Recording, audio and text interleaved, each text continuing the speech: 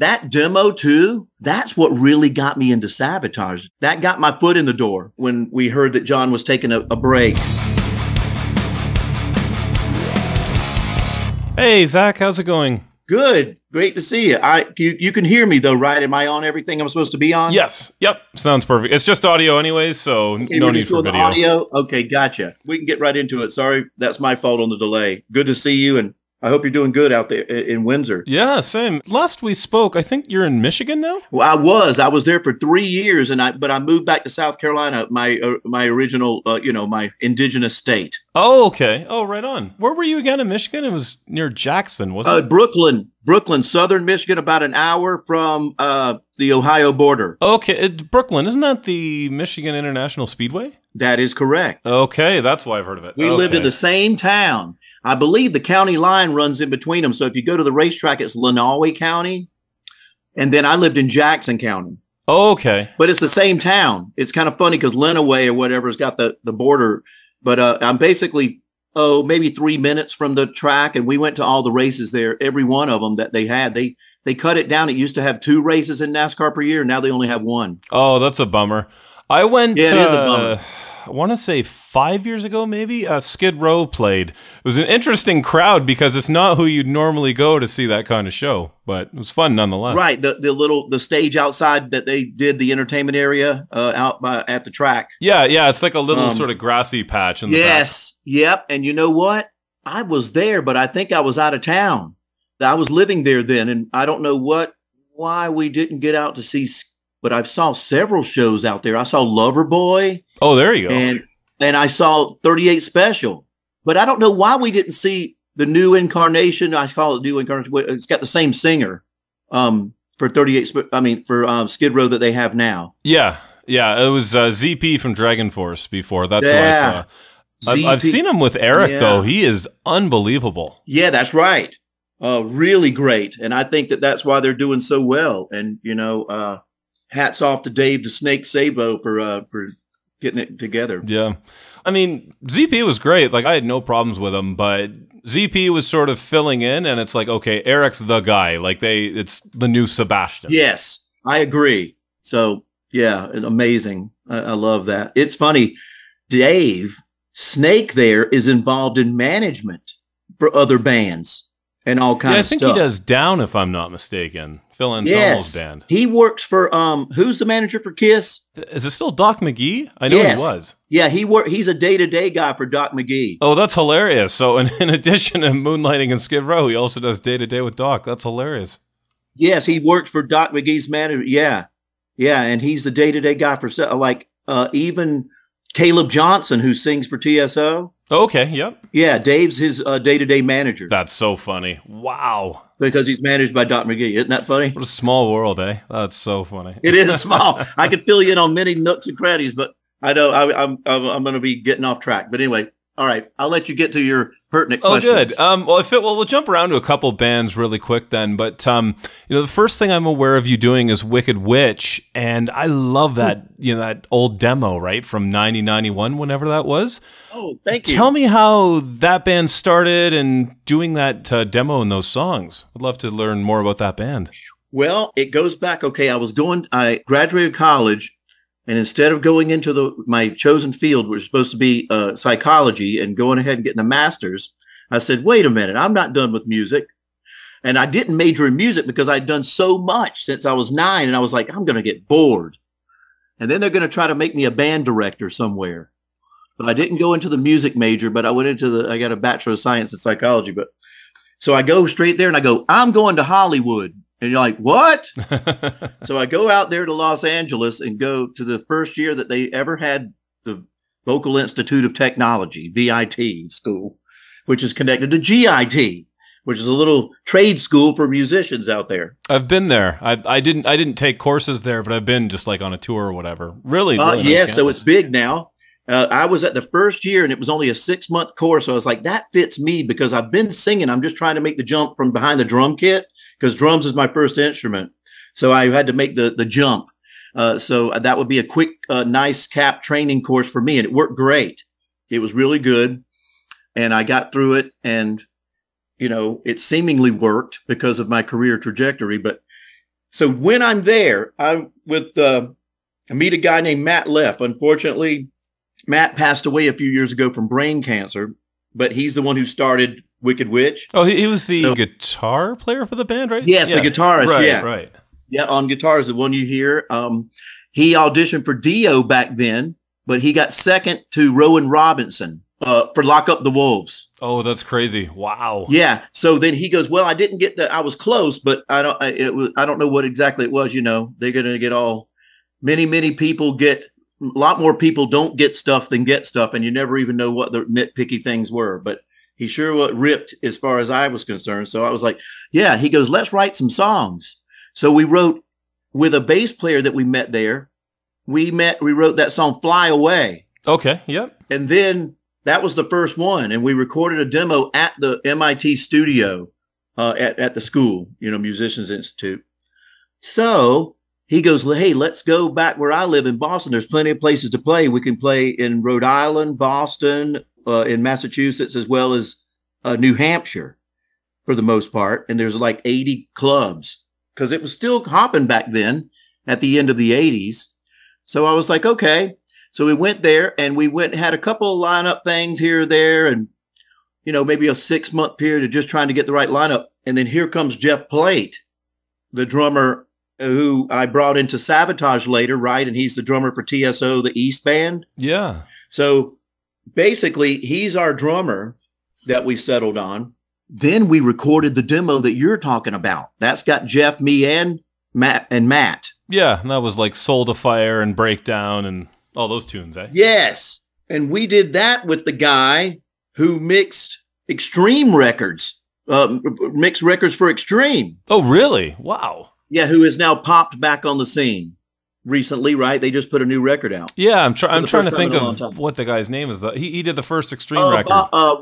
Bob. Something. Yeah, I know exactly. Gosh. I mean, I gotta look up the name. I'd have to look. I'm so sorry. We're talking. We're going back a little bit, testing my memory now. But so that's how that whole thing got started. That demo too. That's what really got me into Savatage, to tell you the truth. That got my foot in the door when we heard that John was taking a break, and that was around 91. So that demo is very interesting that you brought that up. It served several huge purposes. It is unbeknownst to those who didn't know about the little demo, as we will call it, the little demo that could. Yeah. Well, it's funny. I downloaded that forever ago off the internet, and I didn't put 2 and 2 together at the time that you were the singer. I was just like, wow, it's a great singer. It's a great demo, and listened to it for years. And then it wasn't until I think you did Machines of Grace that I was like, wait, why do I know this Soul to Fire? Wait a second, that's Wicked Witch. And then I start to put the pieces together. I'm like, that was Zak Stevens singing on that, Yeah, the name had to change because somebody had already gotten that name since we had disbanded. And we got a cease and desist letter. So it became, Machines of Grace is the old Wicked Witch. And that's the same lineup, basically, besides the bass player change, I think. But so now Machines of Grace is the better demo. Yeah. But no, that was well done. And gosh, we even used our old sound man that used to mix us live. He had gone on and done all kind of good stuff in the industry and was mixing and mixed that album, Machines of Grace. So a lot of the old family, they still stuck in there. Oh, that's great. Yeah, it's the re-recorded versions are fantastic too. Thank you. It certainly sounded a little bit more, modern with getting it on a new, getting it on a modern desk, mixing console and everything. But yeah, kind of though, that goes about as far back as you can go. Great question. So jumping ahead a few years, we'll get to the new album in just a sec, but I've got to ask you about this one. So one of my favorite Savatage albums is the Live in Japan.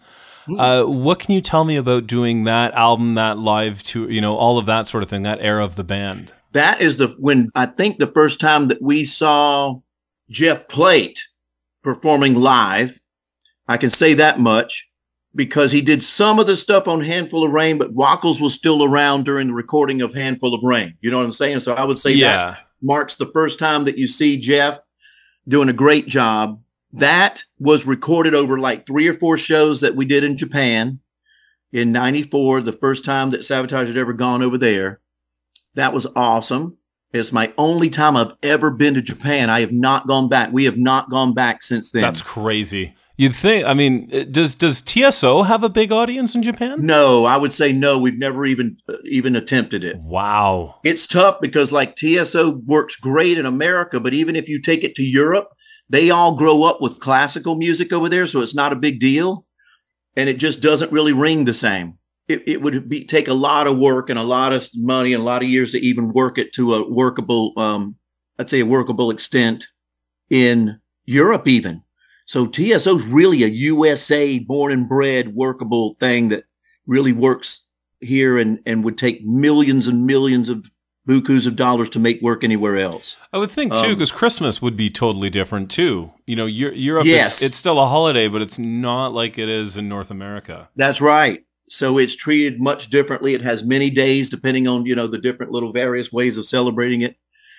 And so, yeah, it's completely different. So that's, but that's all right. It's enough that for us to handle just to be able to play, just to be able to do in the U.S. Canada, it works great. Where you're at, oh my God, like we should go there more often. I think the last time we were there was 2019. I get it that the pandemic put us behind a little bit in regards to getting to Canada. But I would imagine we might see it coming up in the coming year. As of last year, I mean, everything's basically open. Everything's and back open. To normal. It's just like the States. I go to Michigan all the time, and I'm like, that's the same as on. It's the same. You guys were way ahead because you guys got the vaccine first. But other than that, it's pretty much back to normal now. That's right. So I would imagine we're going to be seeing Canada again, which is great. I love going up there and playing it. I wish I could have played Canada with all my bands, with every one of them, to tell you the truth.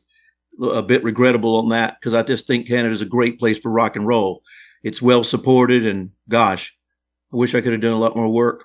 But hey, who knows what's in the future? It may happen. But let me see what exactly where I was there. So live in Japan. Live in Japan.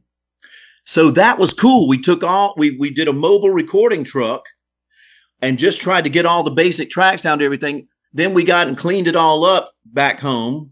It was pretty easy. I mean, it's kind of like maybe making a Kiss live album or whatever. You go get a mobile recording truck, you get as much as you can, and then you clean up any blatant clunks, or blatant little, things here or there that work live, but might not necessarily work, when you're strict audio tape. Yeah. Yeah, it was really pretty painless. I mean, taking songs from a lot of different albums, and Handful of Rain being the latest album that, right before that was done.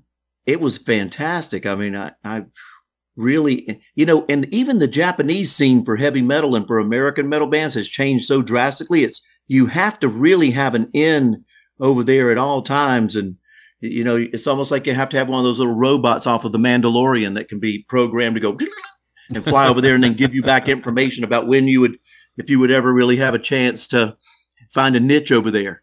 That scene changes so fast, and I think that's one of the reasons we couldn't really find an affordable option, to go back and try it again. But who knows? I would have to figure out what's going on. Maybe I have to read Burn magazine 83 times. Yeah. The popular metal magazine over there with 2 N's, by the way, Burn, and 2 R's, right? Yeah. You need, I forget who I was talking to, but I was talking to a musician recently who, like, their biggest audience is Japan. Oh, yeah. And they said the one thing is you need a constant stream of stuff always coming out, singles and whatever. And, they like to always sort of have something in the pipeline for the band. Wow, that's tough to keep up with, isn't it? To have a constant stream of stuff like singles. So in other words, you release your stuff. If you want to appeal to Japan, you release it by single. Yeah. Oh, album. But you've already heard all the singles, but here's the package album. And after that, a special dance by Zak Stevens. No. That's great. That sounds hard to keep up with, my friend. Yeah. Oh, no kidding. Yeah, that's a lot of work.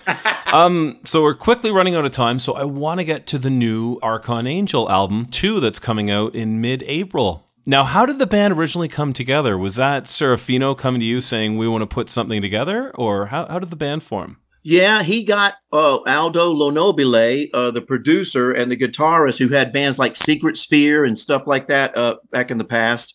That's how I knew about him. Prog metal stuff coming out of Italy.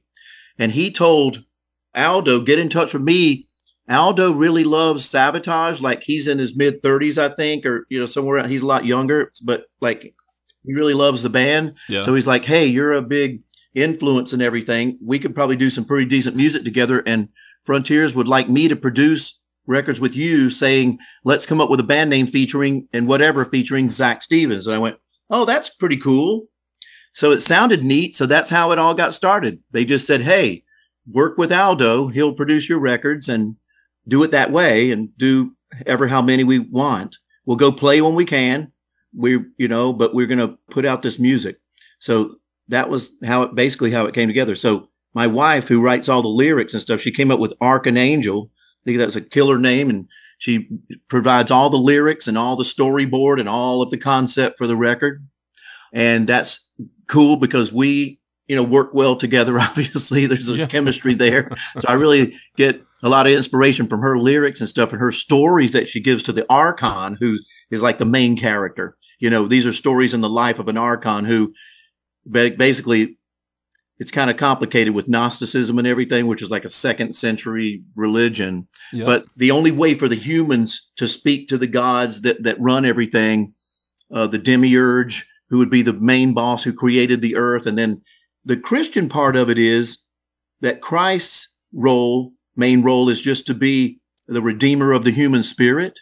Mm-hmm. It's kind of a complicated religious thing, but in that whole thing, the Archon is the only way that the people of Earth can speak to the gods. Okay, yeah. So he's very important. He's the mediator and like an emissary would probably be a better word. Yeah. To get that word, hey, the people of Earth need this. So now we take that whole thing and put it in modern day. And so it's fictitious as far as I know. I've never walked out going to Starbucks and saw an Archon flying around with his giant wings. But we're saying that he is coming to the modern day world to help us out with the Earth, the world's problems now, with everything being so crazy. Yeah. The post-pandemic thing, the whole pandemic thing, the Cold Wars that are starting up again, unfortunately. We could use some help. So it's kind of like that. And then we take every song being a story in his life. Okay. Yeah. And that's kind of where the whole thing is. That's where the whole concept lies. So I'll say, like, for this new record, you guys really heavied it up. Like, the first record felt like you were definitely going for more of a Edge of Thorns kind of thing. Mm-hmm. This one, I think, really found its own footing. I mean, there's still nods to Savatage, but it's, I don't want to say more modern, but definitely, a pedal to the metal when it comes to heaviness and whatnot. Yes, I agree. I think it got a little bit more, on the aggressive, side, maybe a little heavier. We had a process that we kind of had to get started on the first album, and now everybody's really familiar with the process and the roles are known. And I think everybody got a little more comfortable. And so we said, hey, let's crank it up a gear or two and see what happens. There's still some, I think, you were reminding me that the first album seemed a little bit more prog to me, like progressive. Yeah. This one seems a little more heavy, but has some prog elements. But yeah, I totally agree. We still have stuff that might be a little bit more on the epic side, more prog. But the thing is, I think it went in a logical fashion. You got maybe a song like Lake of Fire or something might be the most progressive song on this album, whereas we might have had 2 or 3 on the last one. Yeah. And then, I mean, now Quicksand is a pretty good indication of where the record's at. Yes. And what's interesting there is Chris Caffery has contributed writing, and he contributed that one on Quicksand, by the way. Oh, that's funny, because I interviewed him for his, what's his band? Spirits of Fire. Yes. And it's funny because it's definitely in that heavy vein, too. So that totally makes sense that he was involved with that. And Aldo, our producer and guitarist in Archon Angel, he produced the last Spirits of Fire album as well. Oh, that's so funny. So the family, you can see now the close inner circle here that's working. Yeah, Chris contributed Quicksand, and so it's really cool. And it was great to do that again because, gosh, I don't think it's been since Circle to Circle that me and Chris have written stuff together, or he joined the writing group. You know what I mean? So that's cool. And Aldo, he did Jeff Tate's solo record too. He produced. Yeah, the Sweet Oblivion. Yeah, Sweet Oblivion. Yes. And so now that's 3 that I know of. That's Jeff's, mine, and Chris's. So yeah, it's kind of a tight, smaller inner working family of stuff going on here, at least producer wise without it, but it's cool. You know, we're getting, you know, stuff out there, and you know, that's what it's all about. Just keep getting your art out there. For sure. Well, it helps too. I mean, he's a hell of a guitar player, songwriter, producer. You know, I mean, I think it was with Chris or whoever I interviewed that he worked with recently. I said, I think this guy is becoming my new favorite guitar player. Yeah, like, it's amazing. All those just great. Like he has serious guitar chops too. Like what a great guitar player. Yeah, I agree. And he keeps getting better. You know, that's the reason we're doing these projects, is just to keep everybody sharp. I do it to keep learning and keep getting, you know, try to keep getting better. I mean, you can rest on all the stuff you've always done, but that's not really forwarding the whole thing. And I get a little scared about getting sedentary. You know what I mean? Because so this is the kind of stuff like Archon Angel, and, you know, is the basis of getting out there, keeping everything sharp, learning. You know what I mean? I'm always learning. I'm learning from my wife. I'm learning theory. I'm learning from Aldo. You know, I try to learn something in every guest appearance that I do. So it's working.